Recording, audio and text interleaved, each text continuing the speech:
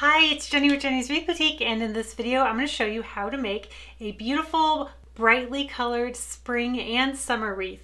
And this wreath will have a kit available until supplies last. So I will link that kit in the description of this video, but I only have a limited amount, so when they are sold out, they are sold out and I won't be able to restock the supplies. But I wanted to let you know that is there. Let's go over the materials you're gonna need. We are using a 14-inch grapevine. We're gonna be using some ruscus. I love these. This is one of my favorite greeneries to use, and I just actually started listing these in my Etsy shop because this is an item I get wholesale and not retail. So if you just want this greenery and you have other options for this, I have this greenery available in my Etsy shop as well. We're also going to be using some button leaf spray. Got 3 stems of this. Little daisies. I'm obsessed with these. They're so fun for spring and summer. I have 1 stem and then 1 bunch from another stem. I have these brightly colored anemones. Aren't those beautiful? They're like a coral with that deep middle. These are what inspired this wreath.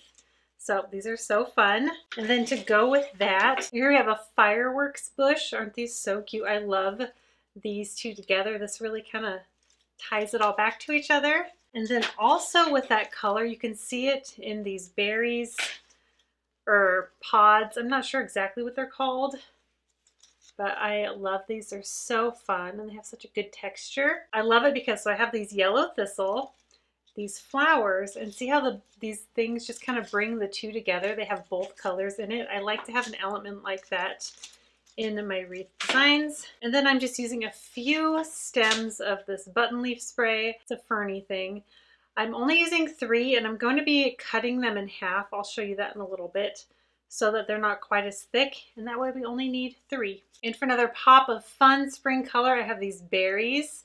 They are spike berries. Okay, so they've got these white dots on the leaves and they've got these little fuzzy little hairs on the berries, which I don't mind. That's just how they came, but I just love that bright blue color. They really pop.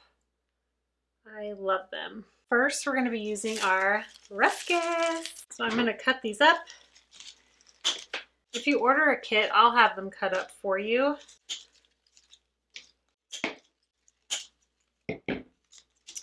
So I've got some pieces with 3, 3, 2, and 3. So I'm going to do that with both bushes. These are such good quality and I use them year-round. I use them in year-round wreaths. I use it in Christmas wreaths even. I have a hoop wreath tutorial in my VIP group that is so cute, and it uses these with some evergreens. So it's great for any time of year. It's just such a good staple greenery.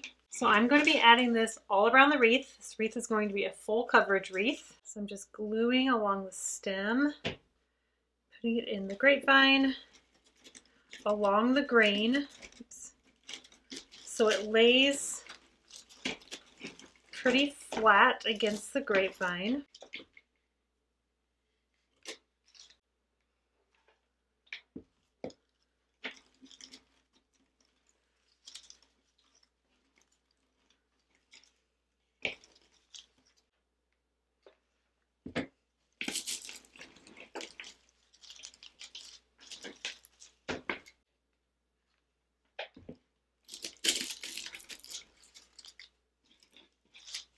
And this wreath is going to be about 21 to 22 inches in total diameter at the end, so it's perfect for a regular size front door.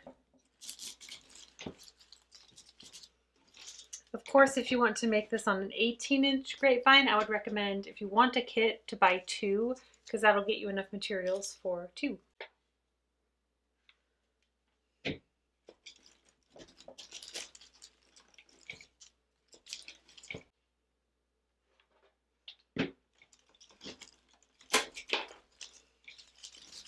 I didn't space these very well, so I'm just going to cut them a little bit and spread them where I see any spaces. Ideally, I would have spaced them perfectly so it's all even, but it doesn't always end up that way. So what I do is I just go back. I usually cut them up so I can spread them around. I just go back and fill in where there might be any gaps or where it could thicken up a little. Or you could just save those pieces for the next wreath if you don't need them. I'm going to use them up here.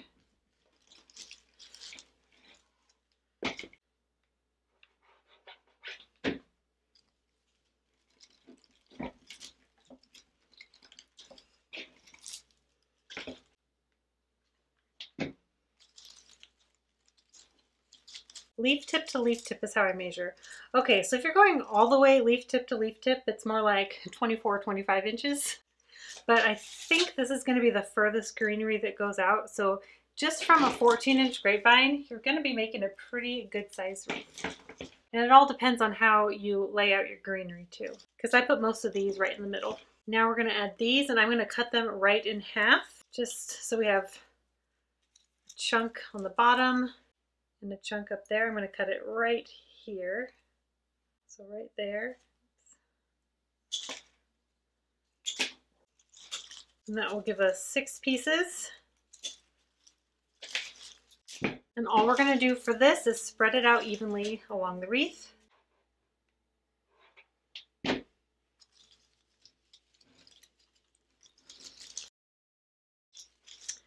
And this is a greenery that I got a while ago, and I kind of didn't like it at first when I first saw it, but the more I use it, the more I love it. It's got such a fun little unique texture. It is really great if you want like a darker green mixed with a lighter green.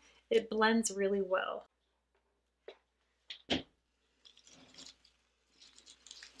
it's got great sturdy small stems that are perfect for adding into a grapevine.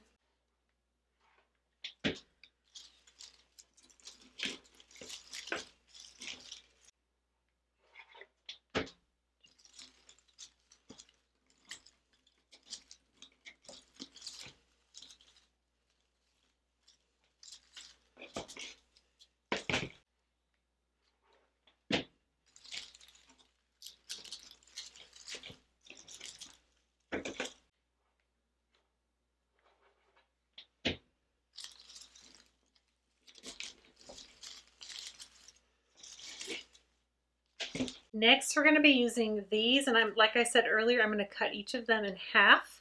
So I'll have 6 pieces, and I will put them in between each of these little button leaves. I think these are called button leaf, and these are called rounded leaf. Something like that. It just looks like a fern to me.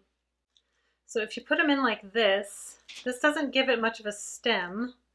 I should have moved that back, but that's okay. And if you're worried about these staying on, just dab a little bit of glue at the top, and that'll glue it to the stem so those top leaves won't pull off. And that's a great way to get more bang for your buck out of things like this. Whereas I didn't want a huge clump of these together. I wanted more sporadically, so this is the perfect way to do it. So I just move the bottom 3 leaves down. And then I glue that top one on. And you don't have to do that, but I like to.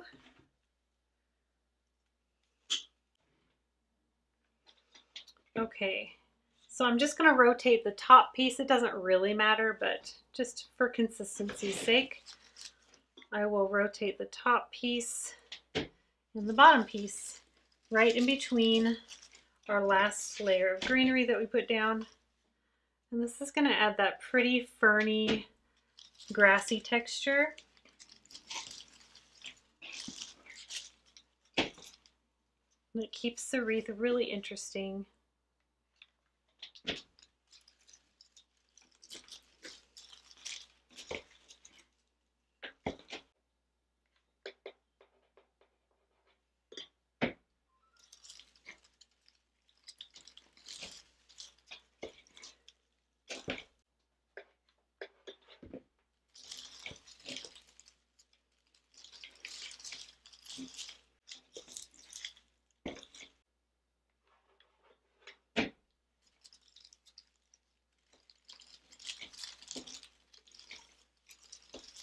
Sometimes I like to fluff everything out a little bit.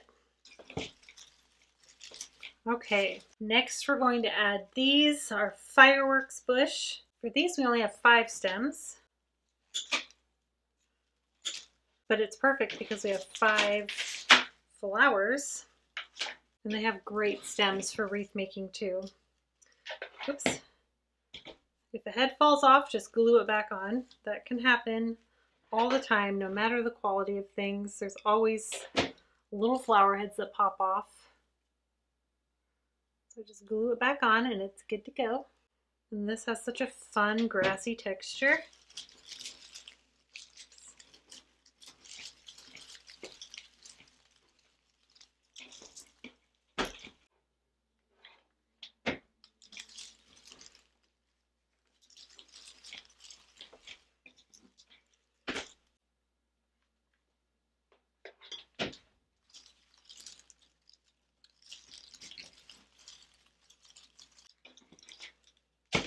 This one only has 2 heads, so I'm actually going to take one from over here. I'm going to take one from the top and take it off and glue it over here. And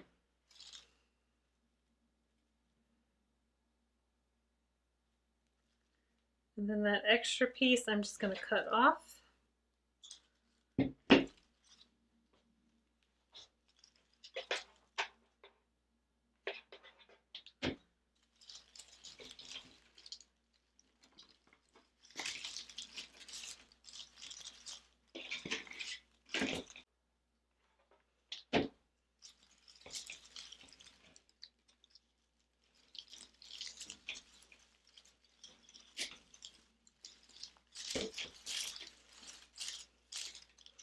Looking so cute. I love it. We finally got some color going on.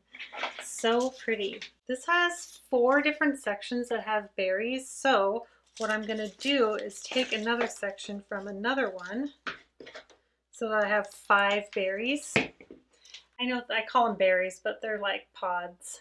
So we'll have 5 in total. And then I'm just going to take these little extra leaves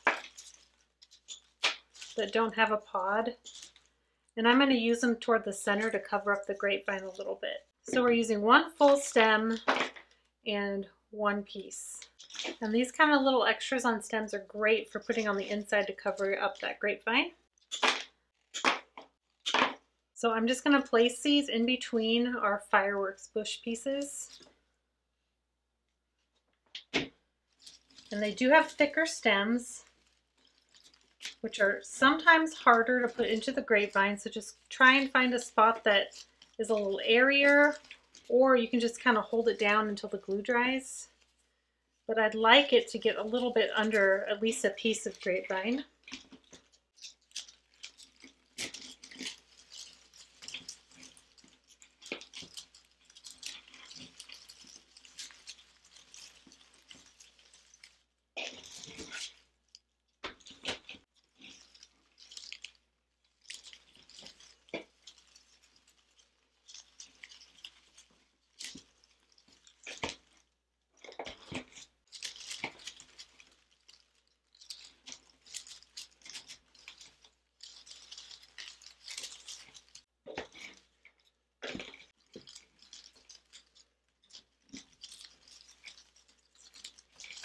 Now I'm just going to take those extra few pieces and just stick them toward the inside of the grapevine to cover up that grapevine a little.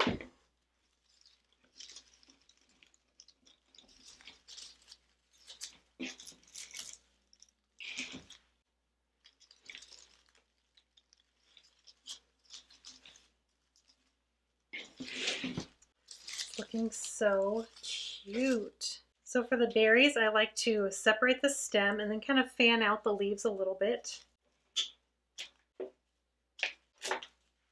I see why they're called spike berries. They have these little spikes on the berries.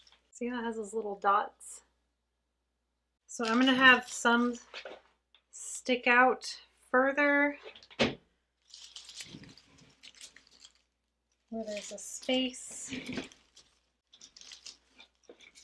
So I'm going to have 3 stick out further and then 2 be more in the middle.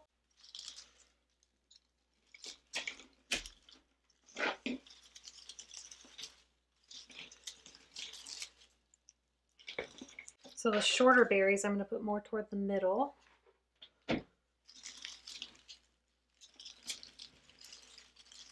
See how we have 3 longer and 2 shorter. I'm just having the longer ones stick out toward the edge.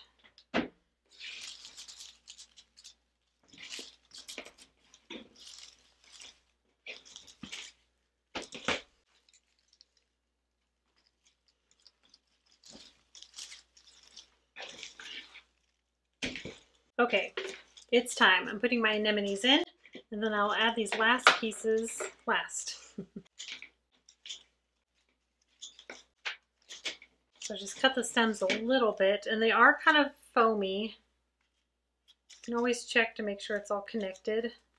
But since these are going straight into a grapevine, it'll be fine. You can take the tubing off if you want, and you'll have a smaller, skinnier stem. But I like that these are that lime green color because it goes with the wreath really well.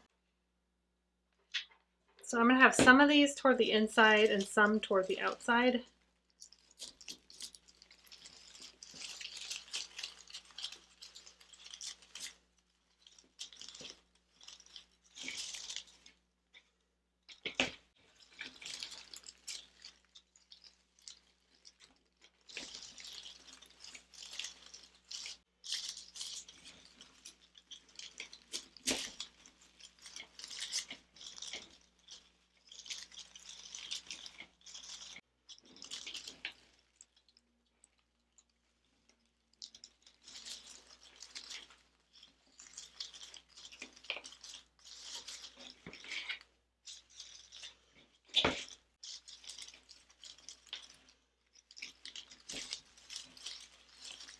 All right, so now we're going to add in our daisies. They're so cute. So I have 5 total, plus a little extra one. Just this little one all by itself. So each stem has 4 clusters.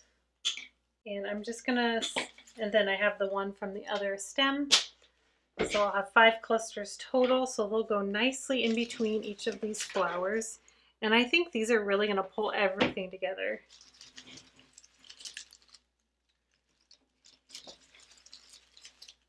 And they have that cute yellow middle, which really ties in the yellow from these and the yellow that we're going to add later. This is so cute. It really gives us a cottage garden vibe, which I love.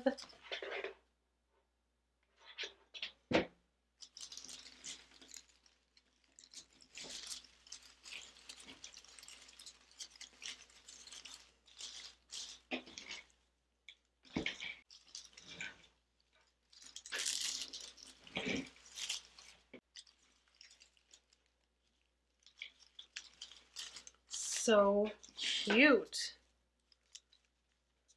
I have that one little extra flower, so I'm just going to add it right there. Just anywhere really is fine. Just going to add it right next to this flower.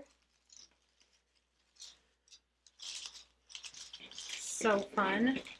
And for these, each stem has 3 picks. I'm going to pull the middle one down a little bit to give it a little bit of space so it's not all up there. See how they're all in one clump? If you pull that piece down a little bit, it gives it a little bit more space, so they're spaced out a tiny bit more, but not a lot. So wherever I'm going to add these is going to be wherever I see, like, if it needs some space, if it needs some filler.